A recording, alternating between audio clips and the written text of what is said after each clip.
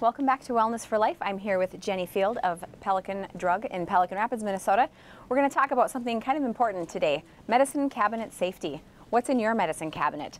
Jenny, all the time, kids get into stuff, people take too much of this or that. Give us some statistics on medicine cabinet safety.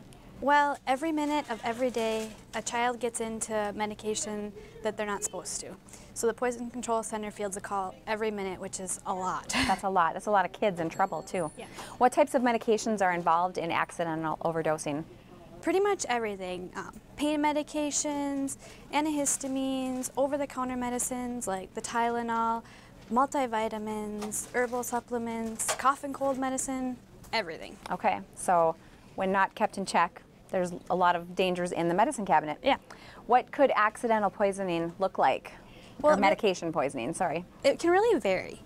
Depending on what you take, it can be kind of mild drowsiness to seizures and complete unconsciousness, vomiting, tummy pain.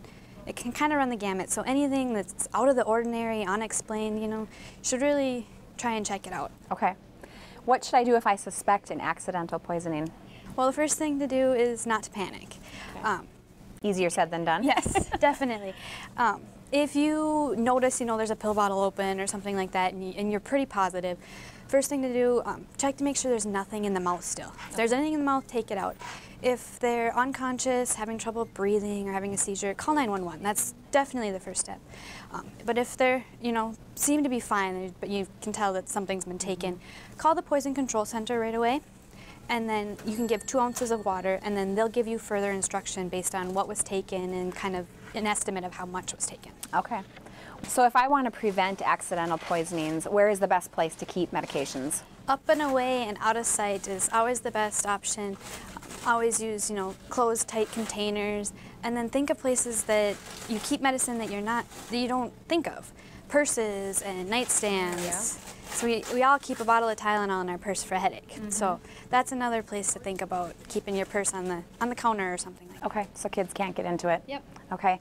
How should medication be given? Medication should always be given with the dosing device that it comes with. Mm-hmm. Not all dosing devices are the same, and not all spoons in our kitchen are the same. So 1 teaspoon in your house isn't the same as 1 teaspoon in my house. Gotcha. And that can be a big problem. Okay. So let's talk about Tylenol. Tylenol is a big issue when it comes to accidental poisonings and overdosing. It's in pretty much everything. Most of our cough and cold medicines have Tylenol in it. It's a combination of lots of things. Pain medicines, prescription pain medicines, and over-the-counter pain medicines. A lot of them have Tylenol also. Okay. So reading your labels and checking to make sure that you're not doubling up on multiple products with Tylenol. And then children's Tylenol isn't labeled real great for children under 2. Right. It just says ask a doctor. Right. So in that case, either call your doctor or call your pharmacist. We can help you, based on the child's weight, give you an appropriate dose. Okay. Okay, that's good to know. If I have some medication in my cabinet that I don't need anymore, where can I take it? Well, Otter Tail County has a great program. They have 6 spots available where you can drop off unwanted medications. No questions asked. They don't need to know anything. They just ask that you remove any personal information, your name, from the label, okay, but keep them in the original containers with the name of the medication on them.